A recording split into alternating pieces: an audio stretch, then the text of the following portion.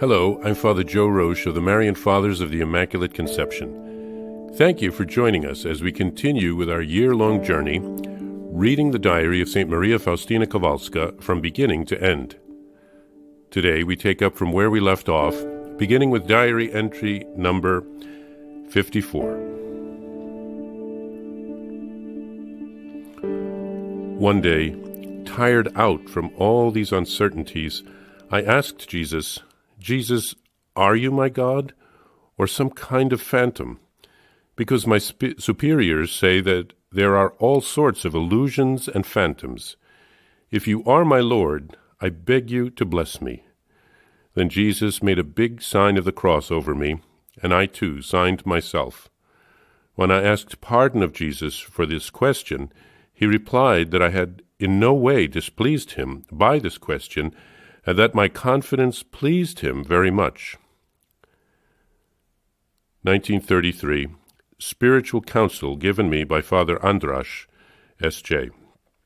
First, you must not turn away from these interior inspirations, but always tell everything to your confessor. If you recognize that these interior inspirations refer to your own self, that is to say, they are for the good of your soul or for the good of other souls, I urge you to follow them, and you must not neglect them, but always do so in consultation with your confessor. Second, if these inspirations are not in accord with the faith or the spirit of the Church, they must be rejected immediately as coming from the evil spirit. Third, if these inspirations do not refer to souls in general, nor specifically to their good, you should not take them too seriously, and it would be better to even ignore them.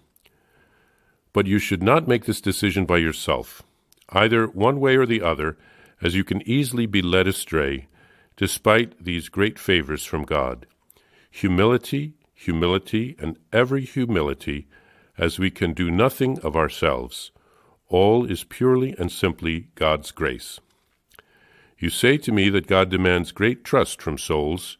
Well then, you be the first to show this trust.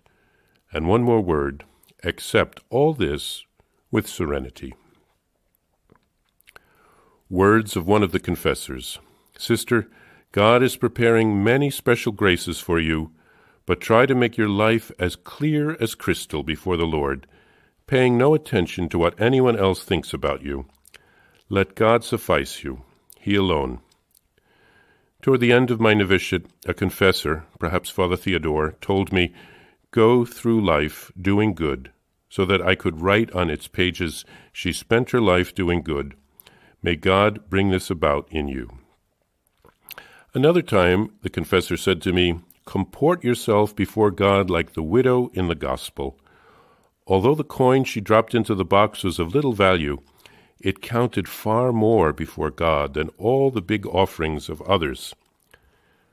On another occasion, the instruction I received was this: act in such a way that all those who come in contact with you will go away joyful. Sow happiness about you, because you have received much from God. Give, then, generously to others. They should take leave of you with their hearts filled with joy, even if they have no more than touched the hem of your garment. Keep well in mind the words I am telling you right now. Still another time, he gave me the following recommendation: let God push your boat out into the deep waters, towards the unfathomable depths of the interior life. Here are a few words from a conversation I had with the Mother Directress, Mary Joseph, toward the end of my novitiate. Sister, let simplicity and humility be the characteristic traits of your soul. Go through life like a little child, always trusting, always full of simplicity and humility, content with everything, happy in every circumstance. There, where others fear, you will pass calmly along, thanks to this simplicity and humility. Remember this, sister, for your whole life. As waters flow from the mountains down into the valleys, so too do God's graces flow only into humble souls.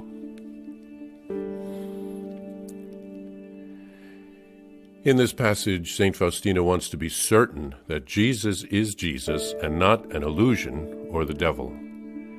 Jesus blesses her and he reassures her.